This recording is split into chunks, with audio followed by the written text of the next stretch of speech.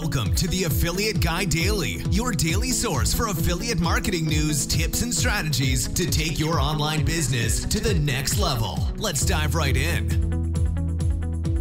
Hey, what's up? It's Matt here. Today I want to talk to you about how to know if your launch will be successful. Now, here's the thing. Maybe you're like a reader of mine recently. You're at that point. You've got a product ready. You know this product will change people's lives.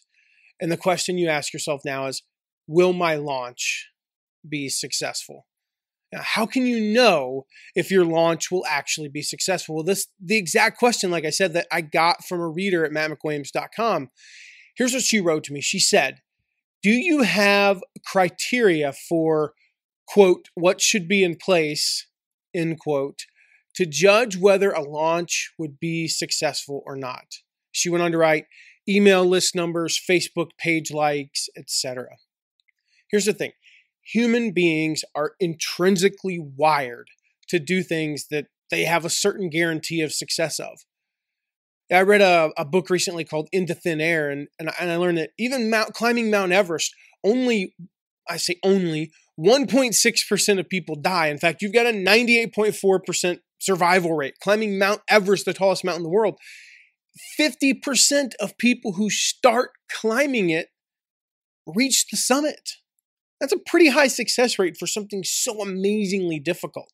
In other words, you're 31 more times likely to reach the summit than you are to die. Sounds appealing, right? We want to know if we're ready to launch. We want to make sure that everything is in order to guarantee success. But here's the harsh reality.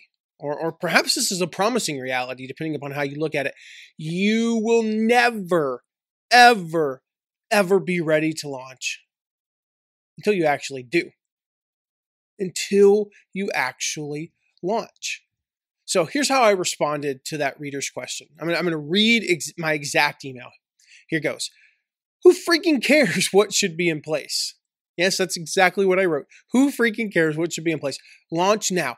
The longer you wait to launch, the more doubt will creep in.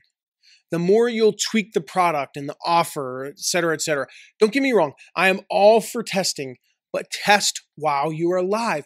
Test while you are making money. Test while you are making an impact, not sitting on your hands. I then asked this reader to define success on her terms. Don't define success on other people's terms. What is success, right? So I continued by telling her, and this is what I wrote. I think what you're doing is super important, so do it. I would also ask you to define success. Is it $1,000 or $100,000? Is it changing the lives of 5 people? Is it getting a start in making your dent in the world? Is it blank?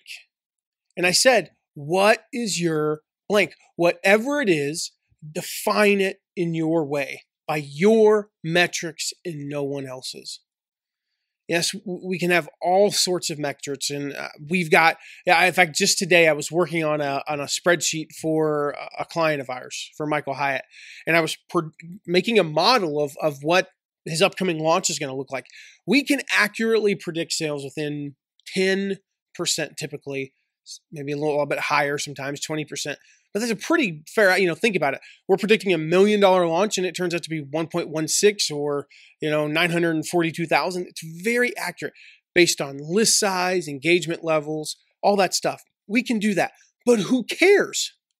You know what? Whatever number I tell you is going to be the number you hit, then, that's what you're aiming for.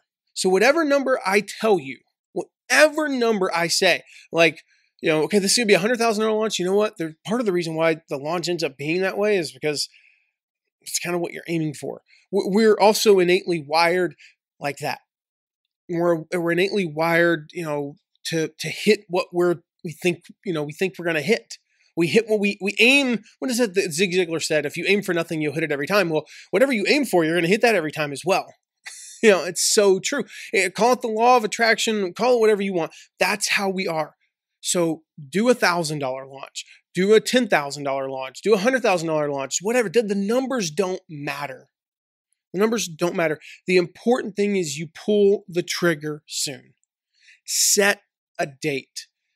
set a date, lock it in, commit to launch. You're going to launch on that date no matter what. Launch no matter what. Launch if you're ready. Launch if you aren't. Launch if you're sick, if you're tired, whatever.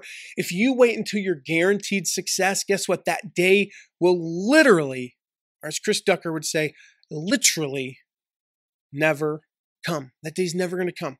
So launch when you're ready, launch if you're not. And if you want to see an example, you want to get an inside look at how a first-time affiliate launch goes, how it's done well, go to mattmcwilliams.com/Scott. mattmcwilliams.com/SCOTT. I did a launch recap with Scott Barlow after his first affiliate launch. Now, this is not a lesson on how to do a 7-figure launch. We've got a course on that. It's called 7-Figure Affiliate Launch. This is not 7-figure affiliate launch. This isn't even 6-figure affiliate launch. This is first time affiliate launch, and it was a very successful first launch. I'm telling you, this was very successful for a first launch. The numbers don't matter. He did it. He did it. You know what, Scott? If you're listening, and I think you might be, you did it, and that's the number one thing that matters. So mattmcwilliams.com/Scott, SCOTT. Read all about it. It's your time to launch. It's your time to launch. So get out there and do it, whether you're ready or not. I'll see you in the next episode. Thanks so much for listening. Be sure to join us daily for more tips, updates, and inspiration. You can also join us and watch our deep dives into affiliate marketing strategies at theaffiliateguy.tv. And check all of our free resources at mattmcwilliams.com. See you next episode.